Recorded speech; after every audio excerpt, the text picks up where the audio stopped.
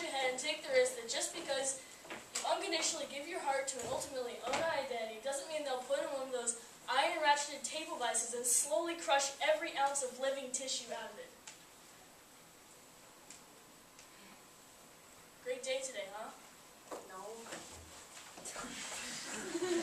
I mean, just because a certain pattern may be evidencing itself in a kind of bold, tactfully painful way doesn't mean it'll necessarily continue on to a never-ending hell equal to having someone slice open your stomach, rip out your intestines, nail them to a tree, and force you to disembowel yourself by running around it. Do you know what time it is? Yes, it's about 9 o'clock. You know, there's always hope. If you're just persistent and go with what you feel in your gut, there's always a future. You never know what it's going to be.